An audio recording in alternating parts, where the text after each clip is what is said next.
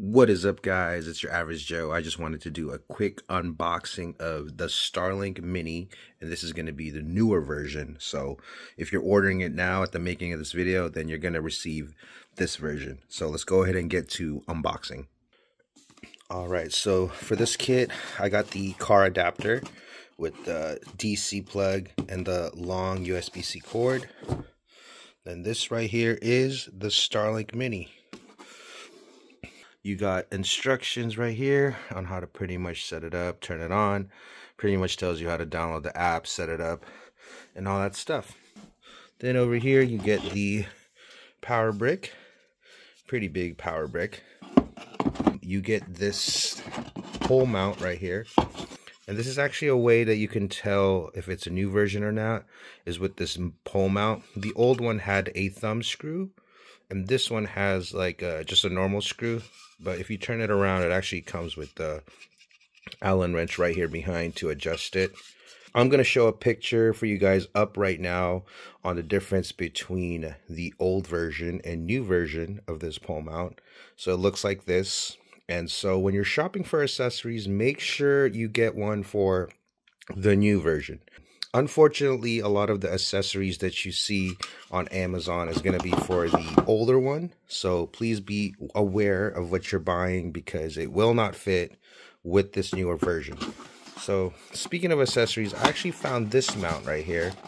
Now this mount is made by a company called PowGrow. I'll put a picture of the Amazon link right here. So this is what I bought on Amazon, and this one actually fits the new version of the Starlink, so the newer generation. So if you're looking for something like this, get the PowGrow. I've tested it, it works, it fits. I went through 3 other things that, you know, didn't fit properly. Either it was too big, too long, but luckily this one works. And this one has the 1/4 inch mount right here. So if you had, say, a tripod or even like a motorcycle mount, kind of like this, and all you do is pretty much pop this out like this, right? And you put this one in, and now you can attach any tripod or anything that uses a 1/4 inch mount. So PowGrow, definitely. I'm not sponsored by them, but again, it was so hard trying to find one, and this is the only one that worked for me. This right here is the kickstand, so you can set it up like that. Plug it in through here. So now let's get on with the unboxing. So pretty simple unit. Let's go ahead and pick this up. Bam. This is the Starlink itself. I would say it's maybe a little bit wider than a piece of paper, but it's pretty small unit. So there's a little cover for it. Yeah, see? Piece of paper. See? And yeah, this is pretty much it. This is the Starlink mount right here. Then of course it comes with this cord. I don't know exactly how long this is. I think it's like 40 or 50 feet. I'll do my research and I'll put the number up, the exact number up on the screen. But as you can tell, this is a lot of cord right here.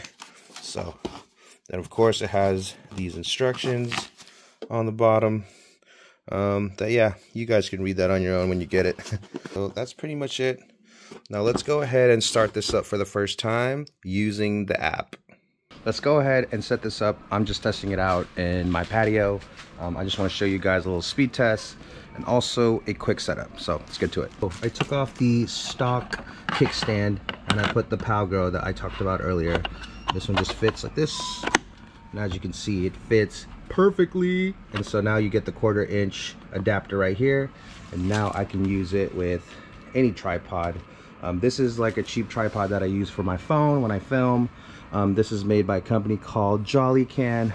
I'll put a link in the description below off the Amazon link that I got this from. So the reason I like using this to mount my Starlink at camp is because, you know, with most tripods you can go left to right, up and down like this, so it makes it easier to tilt the Starlink at its optimum setting.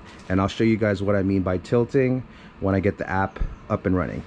Let's go ahead and put the Starlink on the tripod mount. What's cool about this tripod is I could actually take the 1/4 inch adapter right off the tripod, and then I can go ahead and screw this right on the back of the Starlink.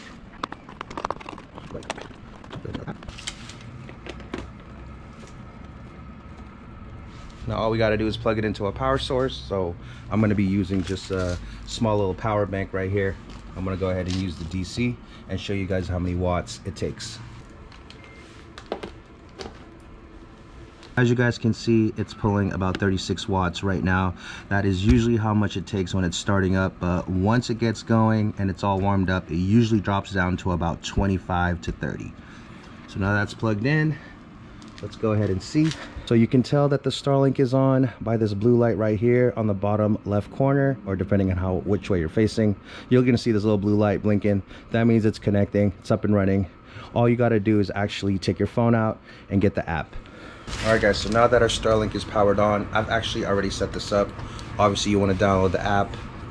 It works great on either iOS or Android, so it doesn't matter what kind of device you have. It works great with either one of those operating systems. So let's go ahead and go into the app right now. Okay, so what you want to do first, what I like to do first when I first get started, obviously you're going to set up your account. You're going to name your Wi-Fi, you're going to make a password. Pretty easy and straightforward setup. But once you've done all those basic steps, you want to go ahead. The first thing I like to do when I set this up is I like to go down here where it says alignment. So you go to alignment and you can see your Starlink right here. So from here, you could actually, right now I could tilt it. As you guys see, it's moving. And it'll tell you which way to tilt it and just to get the best angle. So this right here, I'm showing you guys, is one of the main advantages of using something like a tripod, is that you could really dial in on the alignment on this thing, since you could tilt it forwards, backwards, turn it left to right and stuff like that. So like as you can see right here, boom. So once you see that little flashing square around your Starlink like that means it is perfectly aligned. So I'm gonna go ahead and tighten it like this. And from there, Starlink is perfectly aligned. So that's the first thing I like to do when I set this up. Now another thing you guys will see here is it says calculating orientation. Just know that it actually takes this thing about 10 to 15 minutes to actually get a connection, depending on where you are and depending on where the satellites are. So don't expect this thing to get a connection right away when you set it up. Again, it takes about 10 to 15 minutes for it to get connection. And on top of that, this thing will probably have an update. If you don't use this often and you're going to take it on a trip somewhere overlanding or camping or somewhere remote, you definitely want to turn it on the night before and get it up to date. That way you're not spending time updating it in the middle of nowhere, because that also eats up your data. So I'm going to wait for this thing to calculate and get a connection, and then also it might have an update. I haven't turned this on in over a month, so the last time I used it, so it might have an update. So I'm going to wait for all that to be done, and then I'll get back to the video. All right guys, looks like we're up and running. As you guys can see, it says it's online. I don't really have a good clear view of the sky. As you guys can see, I'm literally underneath some trees and another patio, so it's not like I have a really good view of the sky, but you know what, let's go ahead and try the speed test anyway. All right, as you guys can see, so now we're gonna use the Ookla app. As you guys can see, it's connected via the Starlink right here on the bottom. Ookla app, let's go. And the only reason we're doing this is I heard that the Starlink kind of boosts their numbers with the speed test. Not exactly sure if that's true or not, but you know what, let's go see what we get through the speed test Ookla app.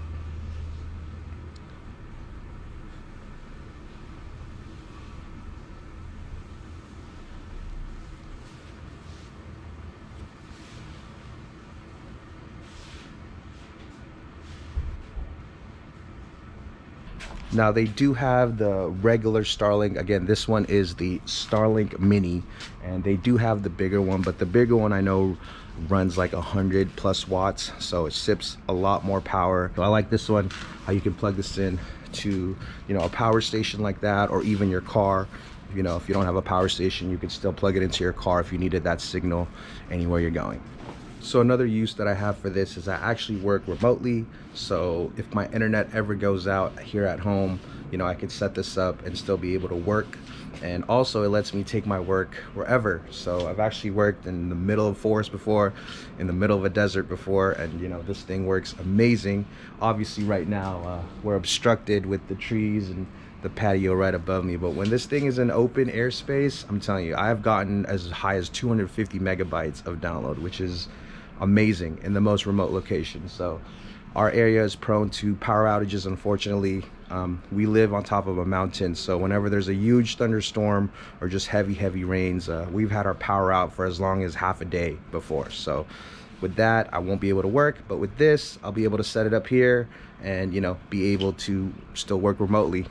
Okay, so another pro tip with the Starlink is when you're using this thing is, you know, if you want to download movies for your camping trip, I suggest you download them at home.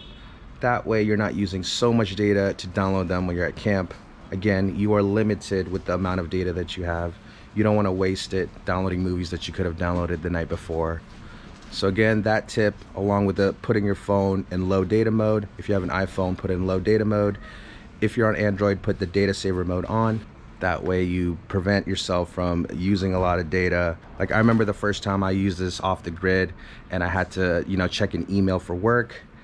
Literally, my Facebook, my Instagram, all my social media apps, my emails, my work messages, everything just kind of popped up once it connected. So I probably used like 1 gig of data just accidentally, by accident, you know, forgetting to turn the data saver mode on. So that's another pro tip. And of course, like I talked about earlier, you want to go ahead, if you're going to use this for an overlanding trip and you know you're going to be somewhere remote, you want to go ahead and make sure that you update this before you go out. So maybe the night before, just set it up, you know, let it do its thing, check to see if there's any updates. That way you're not using any data to update it while you're on the go. And just another thing that I wanted to talk about was the cost of plans. So when you first sign up for this thing, they're going to automatically start you off at the 50 gigs, which is $50 a month for 50 gigs. And then it's an additional $1 for every gig that you go over. Now, you can't change this until after the first month. But after the first month, you could actually get a $10 a month plan, which I'm on, because I literally only use this for emergencies. So obviously most of us overland to disconnect, so I'm not using this Starlink so I could stay connected and, you know, just be on my phone all day. So what exactly do I personally use this for? Emergencies. And what do I mean by that? Well, most of us, overlanding community at least, we all carry satellite communicators anyway. It's been out for years and years. I'm talking about your Garmin inReaches or your Zolios. There's lots of satellite communicators that you can get, but those are just emergency communicators. You know, let your family know, like, hey, I made it, or hey, I need help, or in the worst case scenario, most of them have SOS buttons to where if you really needed like an emergency and you're somewhere where you're super remote and you have no signal way to connect to anyone, you can still get the help that you need if you were ever to be in that situation. So the crazy thing is, I've actually already had to use this for that incident in the Mojave when my dog and I got stuck in the middle of Mojave, California. It was super hot, pretty much in the desert, no signal. I had to bust out the Starlink to call the towing company. Long story short, my motor crapped out on me. I was 6.5 hours away from home, and I had to use the Starlink to get in touch with the towing company to come get us and tow my car to the nearest Ford dealership. If you guys want to see that video, I'm going to put that video in the description below. We actually used this too when I went overlanding in Tahoe National Forest. So if you guys want to see me use this in a very remote area, we went overlanding in Tahoe National Forest in the middle of the forest, no signal whatsoever, and I used it to FaceTime my mom just to test the connection. So I'm gonna put that link of that video also in the description below. And I know I probably missed a bunch of things. I just tried to make this video as quickly as possible for you guys. So if I miss anything, or if you have any questions about the Starlink, any of the plans, the setup, all that stuff, you know, make sure to shoot me a question down in the comments below. And I am not sponsored with Starlink. I don't have an affiliate link for them, but if you do own a Starlink, you can get 1 month off right now if you use my link in the description below. Pretty much that just gives you your first month for free, and then it gives me a free month. So it's a win-win for both of us if you wanted to try it. So again, that'll be in the description below. I don't make any money off it. We just each get a free month. If you guys found this helpful, please give it a like, give it a thumbs up, and subscribe to the channel if you haven't done so. I'll put that adventure video right here if you guys want to see it. If you guys want to see us get stranded in Mojave, I'll put a link of that video right here. And as always, I'll see you guys in the next one. Peace.